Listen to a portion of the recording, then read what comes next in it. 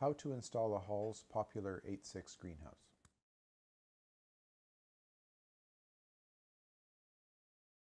We'll go over the process for installing a greenhouse. This is a Hall's Popular 8.6 that we installed this past summer. Once you have the box, get it open and get all the pieces out and remove those bags, but don't unbundle them. Leave them in the bundles. They each have a number on them and it corresponds to a step in the manual. So grab the bundle that's number 1 and open it and lay out the pieces according to the manual. We're working on the back wall now. All the parts have a part number either stamped into the aluminum or on a sticker. We slowed the video down here so that you can see how the square-headed bolts are slid into a channel on the uprights and then used to secure them onto the other pieces. So get everything together, and once it's done, move that section out and it's time to start on the next step. Now we'll look at the door end. It's step 2, and the packages in the box have a number with 2 around it held on there with some tape. So open that up and remove everything and lay it out according to the instruction manual. Those are the side braces that I put there, and that's the top of the door and the supports on the side. So now you slide your bolts in. Not every bolt goes through a channel, but all the ones that are on the sides do. So lay everything out, get that into place, and there it is, it's done. Now we just set that aside and we'll start on the next step, which is step number 3, and that is building the side walls. So lay everything out again and get that together. It goes quite quickly, and it's actually better to do this. Here we're working on the floor of a garage. The door should be done in your shop too. There's lots of small pieces. Get it all laid out, and this is a detail of the draft guard that goes on either side of the door. The Hall's manual shows you slipping it in from the end of the door pieces, but it's actually better to lay it in place and use something soft, like here I'm using a spoon to coax the rubber draft guard in place. The vent should be built in your shop as well, and unlike the rest of the greenhouse, put the glass in as you build it.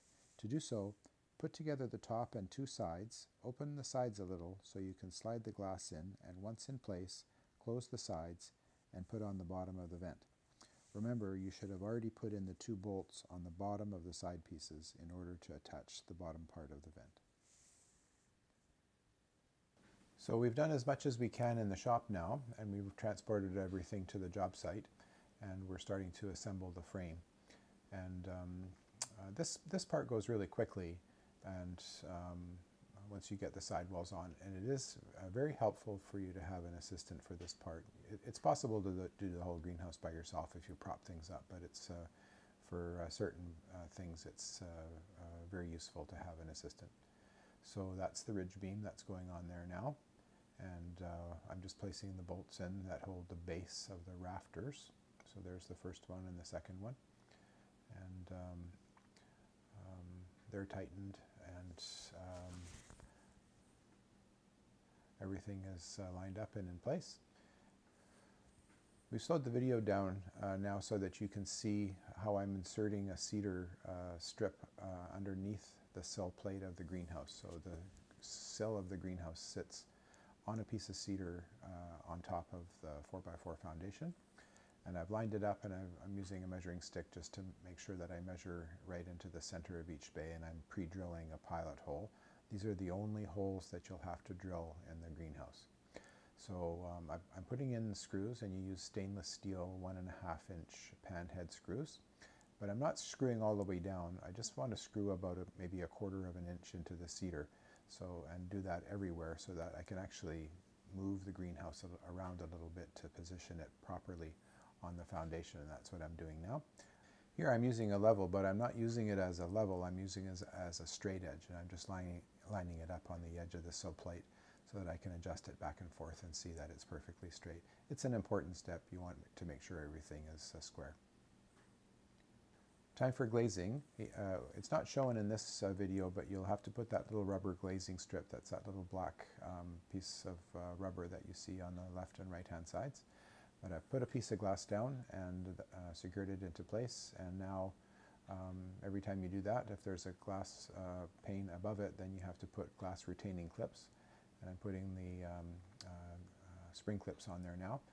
Here's the sill plate, and I've slowed that down so that you can see this detail. Remember, you would have had to have slid an extra pair of bolts, or I'm just grabbing one of them, where you have determined that your roof vent will be. So you slide that up, and the bottom of the sill plate has a slot in it, and it takes the bolt and secures it into place. And that's done now. We're heading over to do the roof vent now. Remember that the roof vent is slid in to the end of the greenhouse. You can't put it in from the front. Now I'm putting the louver on the back wall in the center bay. I've got the left assembly on, and I'm putting the right part on. The right part is the one that has the little handle, and the louver blades are going in one at a time. There are a total of 5. And once you're finished, test it to make sure it opens and closes easily. Here's the finished product. It took us about a half day in the shop to pre-assemble and most of a day to do the assembly on site. There are other videos on the Russell Nursery Halls Greenhouses BC channel that give more detail on installing your greenhouse. Thanks for watching.